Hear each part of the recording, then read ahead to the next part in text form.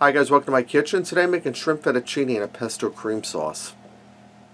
Alright, I'm starting out in a large skillet. I added in 3 tablespoons of butter and I've set on medium heat. I'm melting down my butter.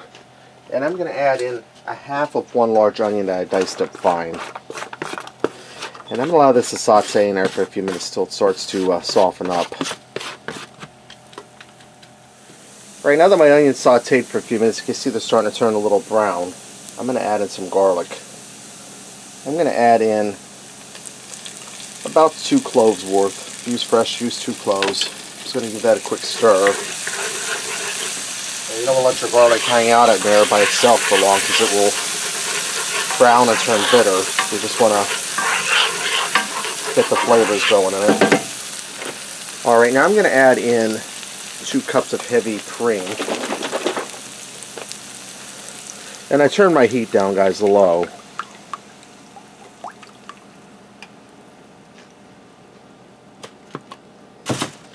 And I'm also going to add in a little bit of salt and pepper. Not much salt, because the pesto we're putting in has salt in it. Probably about 1/4 teaspoon of salt. I can add more in if I need it.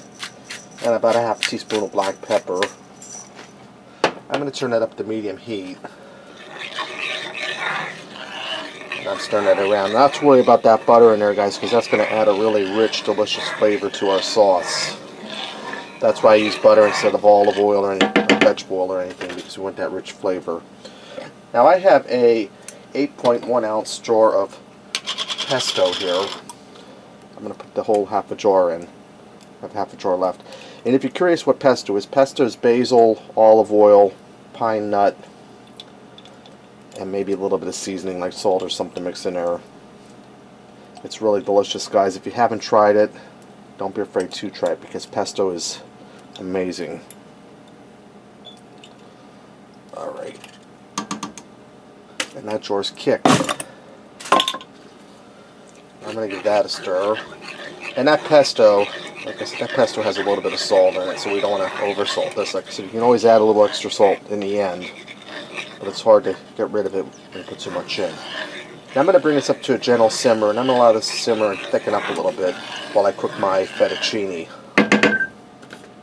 Alright, now that my sauce is starting to simmer and thicken up, I turn it down on low because you don't want to burn your sauce. I'm going to add in some Parmesan cheese. I have about 1/4 cup of Parmesan cheese here. And I'm going to stir that in. Whoops, I don't want to lose my spaghetti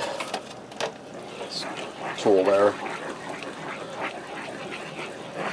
And I'm going to allow this to continue to simmer and thicken up, and I'll taste it for salt. That Parmesan has a lot of salt in it too. That's why we held off on the salt. So I'll allow this to keep simmering and thickening up. Alright, my sauce is starting to thicken up nice, and I checked it and I gave it just a little bit more salt, about 1/2 teaspoon.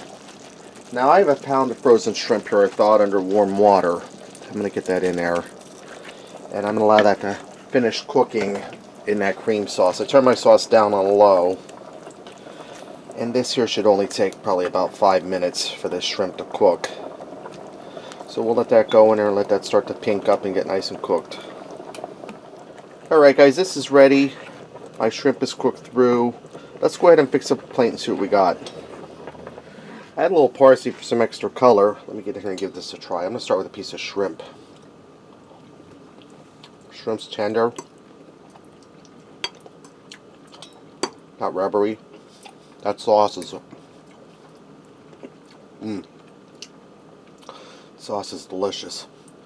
A little bit of fettuccine.